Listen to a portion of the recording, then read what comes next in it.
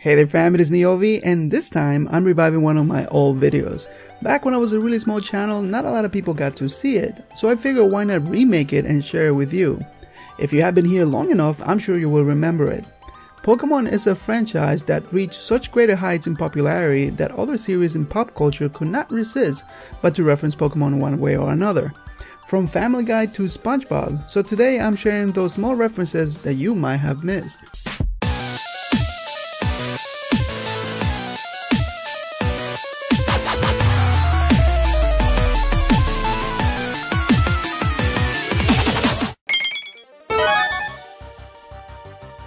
I'm sure you guys have heard of the show Adventure Time, and even in this crazy world, looks like Pokemon makes an impact.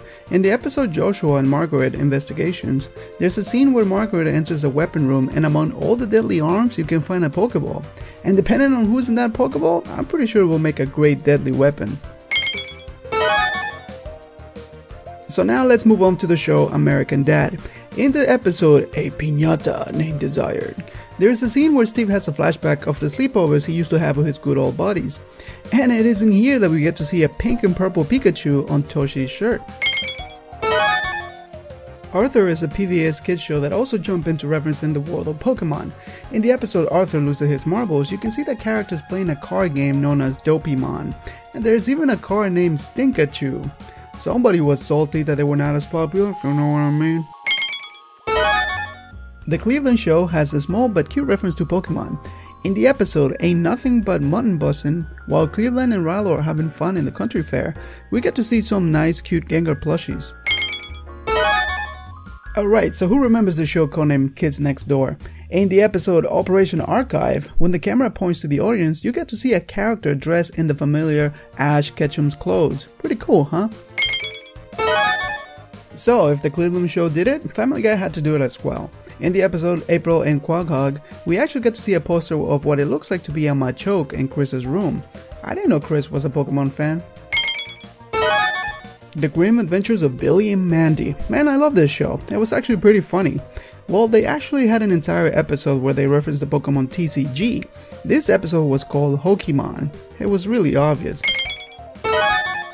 The show Johnny Test actually dedicated 2 episodes to Pokemon, the first named Johnny-Mon and the next one called The Return of Johnny-Mon. There was a character named Blast Ketchup, and they used the slogan, "Gotta snatch 'em all." We even get to see a creature that is clearly Shadow Lugia and a Squirtle. The Simpsons had many references to Pokemon, but one of my favorite has to be from the episode Postcards from the Wedge. In this episode, we actually get to see Bart enjoying what seems to be a Pokemon episode of Diamond and Pearl. You get to see both Ash and Pikachu. He even questions how the show stays fresh, which is funny because both shows were on the same boat. Steven Universe, a fairly new show that has referenced Pokemon in many instances. My favorite one has to be from the episode Rose's Room. In this episode they reference a few of Nintendo franchises, such as Zelda and Final Fantasy. You can see Steven playing a game that is flat out Pokemon first generation. It's really nice to see that out there. The last 2 references I want to share with you guys is from another of my favorite shows since I was a kid. And you guessed it, it's SpongeBob. To be honest, I wasn't even aware of this until I did the research, so it's always nice to learn something new.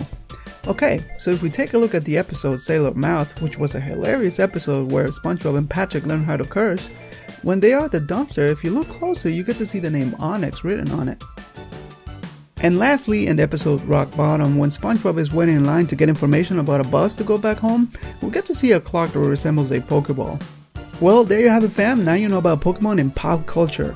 Note that there's a lot of them, and these are just my personal favorites, so if you have one, make sure to share that in the comments below. Thanks so much for watching, and until next time Pokemon fans.